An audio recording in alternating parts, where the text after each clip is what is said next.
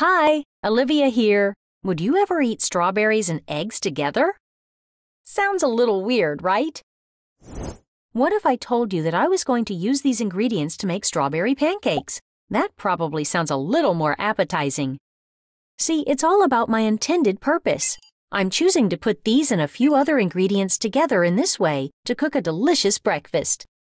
Writers do this too. They take seemingly opposing ideas and use them to develop their viewpoint and message for a specific purpose. Antithesis and paradox are two of the rhetorical devices writers can use. Let's take a look at how Anna Quindlen uses antithesis and paradox in her essay, A Quilt of a Country. In A Quilt of a Country, Quindlen's purpose is to show the complexity of American society in a way that makes it human and personal. The ideas she communicates are like different ingredients that support her purpose, including the ideas that oppose or seem to contradict each other. For example, this sentence contains an antithesis. Tolerance and bigotry have opposite meanings. With tolerance, one accepts differences. With bigotry, one rejects differences or finds them unacceptable. Putting these contrasting ideas together highlights their differences. Quindlen uses the rhetorical device of antithesis when she writes about how tolerance and bigotry both exist in the United States, even though you'd expect only tolerance in a truly pluralistic nation.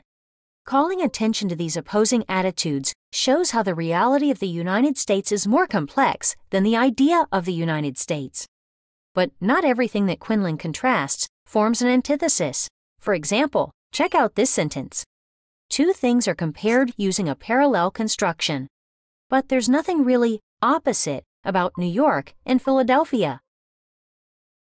Paradox is another rhetorical device that combines opposites. In a paradox, the opposites work together to create a new idea.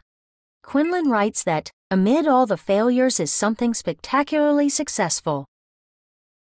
Failure and success are opposites. In a paradox, they're kind of like dry flour and wet water.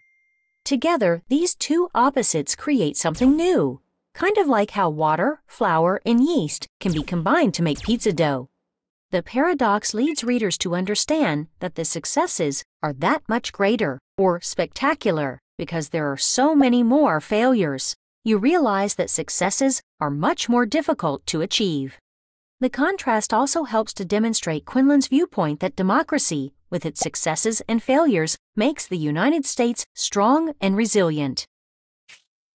By using antithesis and paradox, Anna Quindlen effectively develops her viewpoint and message in a way that's engaging and relatable to her readers.